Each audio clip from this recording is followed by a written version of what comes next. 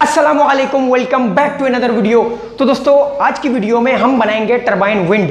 तो फ्रेंड्स इस तरह जो है, जिस तरह मैं टर्बाइन विंड बना रहा हूँ, इस तरह का टर्बाइन विंड आपने बहुत ही कम देखा होगा। फ्रेंड्स मैं रहता हूँ शहर में इलेक्ट्रिसिटी प्रॉब्लम ज़्यादा नहीं होते, बट शहर के अंदर कुछ ऐसे एरियाज है जहाँ पर लोड शेडिंग के प्रॉब्लम ज़्यादा होते हैं। तो फ्रेंड्स अगर आप गाँव से ये वीडियो देख रहे हैं या देहात से कहीं से आप वीडियो देख रहे हैं, तो फ्रेंड्स इस वीडियो को ज़रूर जो है एक बार ट्राई कर देना। इसमें तकरीबन 2000 से 1500 का जो है आपका खर्चा आ जाएगा, बट आप एक ज़बरदस्त विंड टर्बाइन बना सकते हैं अपने घर में बैठ के। तो फ्रेंड्स इस वीडियो को लाइक कर देना, अगर पसंद आए तो लाइक कर देना, पसंद नहीं आए तो डिसलाइक कर देना बेशक। तो फ्रेंड्स अब चले वीडियो आप लोग एंजॉय करें। तो दोस्तों सबसे पहले आपने मार्केट से इस तरह के प्लास्टिक के बर्तन लाने हैं, ठीक है। प्लास्टिक के बर्तन अपने लाने हैं और बर्तन लाते वक्त ख्याल रखना इसके कोने ना हो, ठीक है। मैं तो लाया हूँ, उसके कोने थे, बट मुझे कोई अच्छा सा बर्तन नहीं मिला, शायद आपको अच्छा सा मिले। इसको कोने को हमें काटना है, ठीक है। कोने को इसलिए काटना है, हवा का प्रेशर से यूज आगे से लगेगा और पीछे से इसको हवा रोकेगा इसके कोनों की वजह से। अब सबसे पहले इसके हम कोनों को काट देंगे, ठीक है।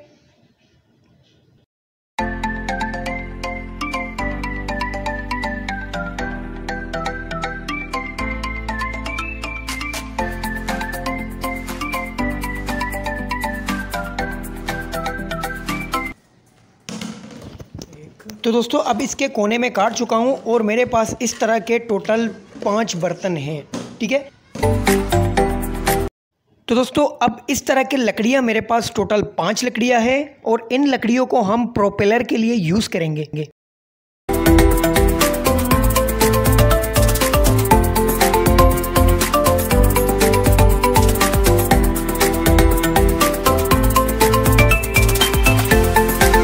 तो दोस्तों अब मेन चीज़ ये है, ठीक है। इस मोटर को मैंने पहले से ही वेल्डिंग करवा चुका हूँ मैं। ये लो आरपीएम मोटर है, ठीक है।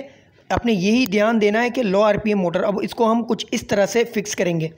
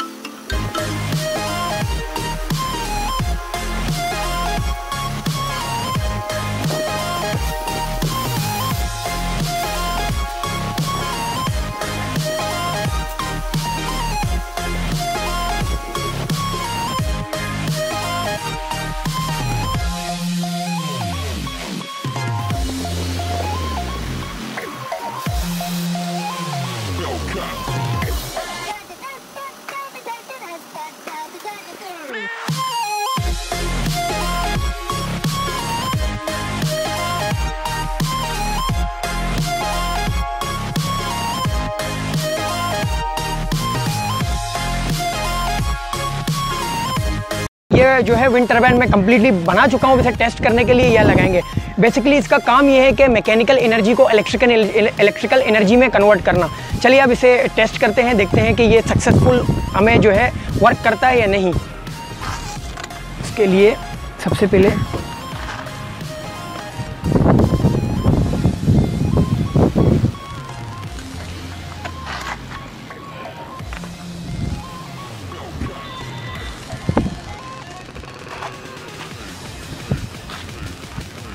इस पर वायर जो है पहले से मैं ऑलरेडी लगा चुका हूँ।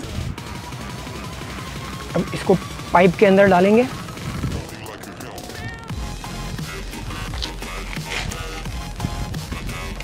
पाइप के अंदर डालने के बाद इसको यहाँ फिट करेंगे कुछ इस तरह।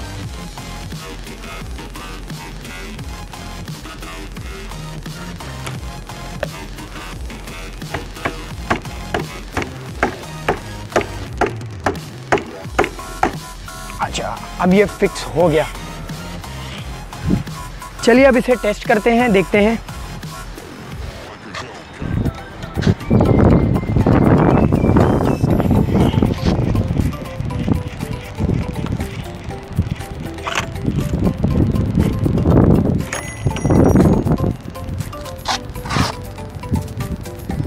अच्छा, सबसे पहले एक छोटा सा फैन, इस छोटे से फैन को मैं ऑन करके देख रहा हूँ।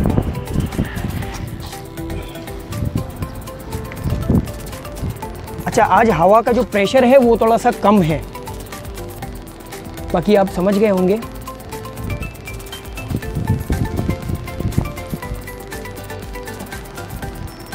हवा का प्रेशर थोड़ा कम है, बट ये फैन यहाँ से ऑन हो गया। ये विंड टर्बाइन अब देख सकते हैं ऊपर ये फैन ऑन है। ये अब चले मोबाइल को चार्ज करके देखते हैं।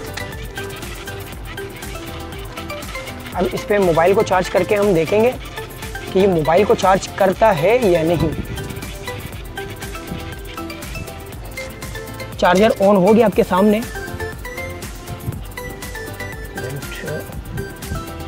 देखते हैं, हवा तो प्रेशर थोड़ा कम है हवा का। ये मोबाइल चार्ज कर रहा है फ्रेंड्स आपके सामने 68%। दोबारा से जो है हवा स्लो हो गया। अब हवा ये कनेक्ट हो के डिस्कनेक्ट हो रहा है। ये 68% के सामने ये चार्ज कर रहा है, फिर दोबारा से जो है अब ये चार्जिंग हो रहा है 68%।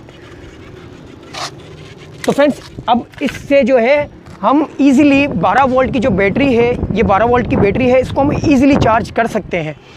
इसको हम डायोड लगा के इजीली, अगर आपके पास कोई सर्किट नहीं है तो इस पर हम जो है एक डायोड लगा के इजीली हम 12 वोल्ट की बैटरी को चार्ज कर सकते हैं। तो फ्रेंड्स ये वीडियो आपको कैसा लगा? इस वीडियो को एक यार आप लोग कमेंट करते हो तो यार एक्स्ट्रा एनर्जी जनरेट होने लगता है अंदर। मैं पहले भी आपको बोल चुका हूँ, मैं अकेला कुछ नहीं कर सकता। आप लोग भी आइडियाज़ यार अपने आइडियाज़ शेयर करें मेरे साथ, मैं ज़रूर करने की कोशिश करूँगा। तो फ्रेंड्स इस वीडियो को लाइक कर देना यार। मिलते हैं हम इसकी नेक्स्ट वीडियो में, तब तक के लिए अल्लाह हाफिज़।